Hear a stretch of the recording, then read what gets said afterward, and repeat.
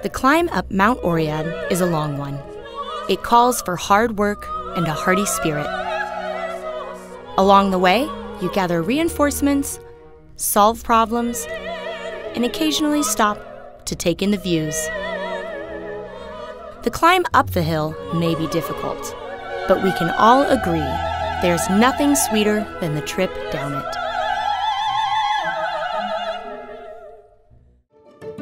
On June 11, 1873, 4 people received their diplomas at KU's inaugural commencement. That's right, 4. The ceremony included Flora Richardson, the university's first female graduate. Classes and campus continued to grow. By 1924, commencement needed a bigger venue. The consensus landed on Memorial Stadium. Beginning at the newly renovated Strong Hall, the class of 24 marched in a line past Potter Lake and into the stadium for their commencement ceremony.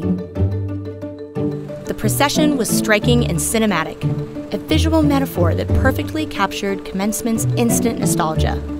The walk was here to stay.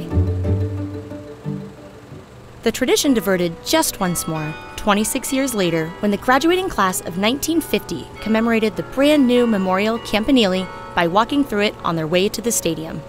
That iconic limestone bell tower would remain a permanent throughway for the procession.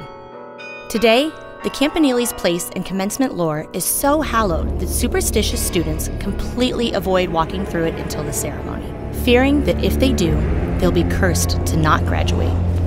A little extreme? Maybe.